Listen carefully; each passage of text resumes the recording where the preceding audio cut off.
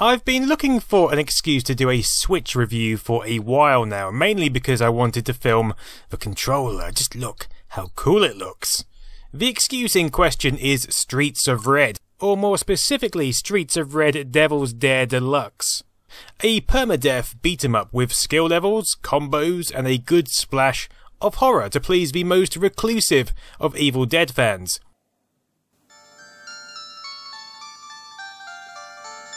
It's clear from the outset, well even from the title, that this thing has taken a huge dollop of inspiration from Streets of Rage,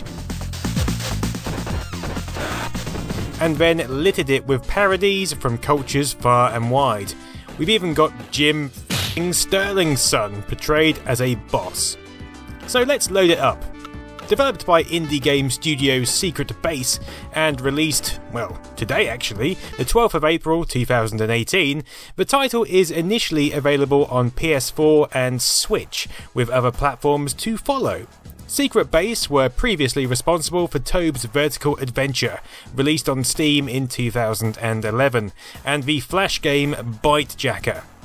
Actually, if you want to get technical, this game is the sequel to Bitejacker, or sequel at least, given that Devil's Dare, released on Steam in 2014, is the original incarnation of this deluxe outing.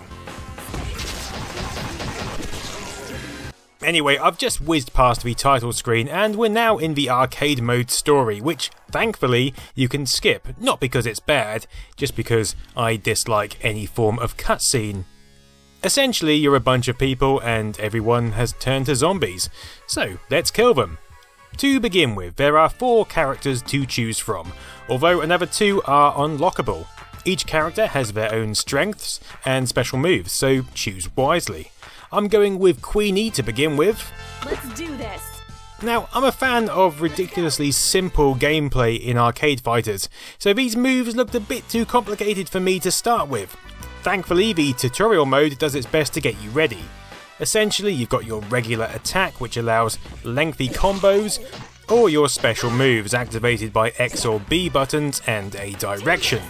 Special moves consume SP, but they're useful for smashing more cash or food out of foes. For instance, you can perform fatalities, which provide a reward offsetting your burned SP.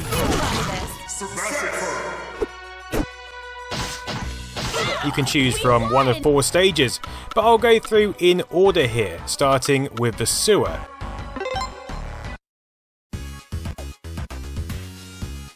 Man, these intro scenes are packed with nostalgic feeling. As you venture through, there are numerous enemies, traps and obstacles to tackle, but also food, money and power-ups in boxes and the like. Regardless, your SP will slowly regenerate as you go, so even if you find yourself in a pinch, you can just hold out before pulling off some delightful smackdowns, or whatever you want to do. The food regenerates your health, but the money is also pretty essential, because if you die here, you'll need to buy your way back into the game, or face permadeath. The idea is to recreate an arcade situation, and it actually works quite well. Unless you're the $1 Million Man, of course. But I'm the $1 Million Man. Game over! Okay, second attempt, and this time I'll play as Kingston with his fat shovel, who you may recognise as similar to Arthur from Ghosts and Goblins. He even loses his armour when hurt, which is a nice detail. But the game is filled with nice details. I'm not going to point out all the parodies here because we'd be here all day. Thank God for me. But there are even parodies of the beat-em-up genre itself, like these large topless guys who run at you and punk women wielding clubs. Although the dress code seems a bit more acceptable given they're now zombies. The point is, it's chock-a-block, and it's pretty fun to go through and find them. In fact, the game is designed to be played through multiple times with multiple routes and potential new content on each run. For example, if you choose to play through the stages in a different order, then the later stages you select will still have more levels in them and more bosses, despite going in an order which doesn't necessarily seem the obvious one. It's a nice touch. And this is good because although I'm playing on casual mode this time, I managed to blast through the stages pretty quickly. But then casual mode is for amateurs, and in fact it doesn't unlock any achievements, so you're not going to play on that mode anyway, are you? Talking of amateur, there's also a choice of power-ups at the end of each level you can buy. So I tend to stick to life-preserving purchases, but if you want to save your cash for credits and lives, then you've also got that choice. My favourite levels are actually the static scenes, like the train carriage or elevator, because every beat 'em up has a violence-packed carriage and a gigantic never-ending elevator, of course. But somewhere you can just concentrate on killing havoc without having to keep walking. Not that walking is bad, it's just boring compared to the incredibly fun fighting experience.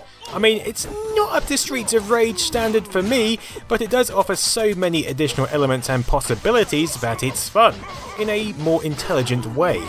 It took me about half an hour to get to grips with it, but then it was a lot of fun afterwards. For my kids, they picked it up straight away.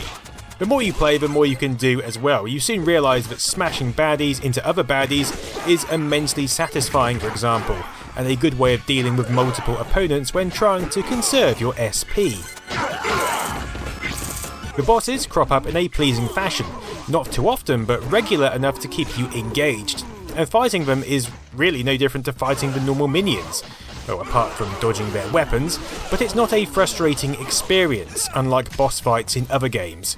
The only thing I did find frustrating was often my special moves wouldn't pull off correctly, and although at times it felt like the game's fault, it was mostly lack of placement on my behalf. And so it's the kind of frustration you target at yourself rather than the game, which is the best type of frustration, because it keeps you playing. Another point is, unlike the games we're used to, if you corner enemies at the edge of a screen, they won't fly off into a screen area that you can't see and then casually stroll back. They become pinned, allowing for some truly magnificent hit combos. This isn't really a flaw, or indeed a problem, it's pretty fun, and saves waiting around for the baddies to stroll back.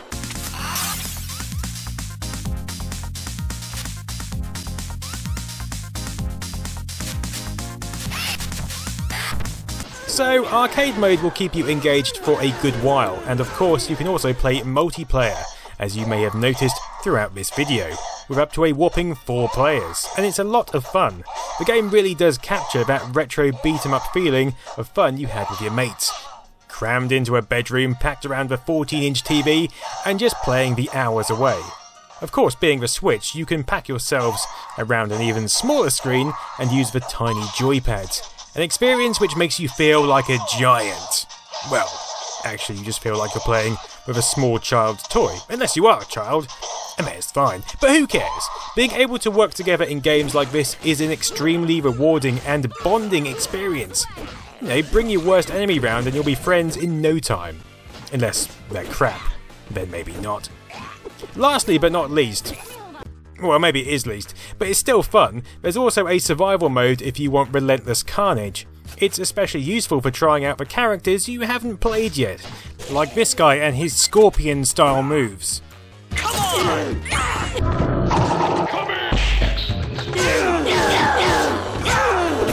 All in all, it's a really good outing by Secret Base, and the game I'll be replaying a few times, you know, because it's just fun. It's an intense yet relaxing experience which feels like it's from the 90s. And really, that's all I ever want in a game.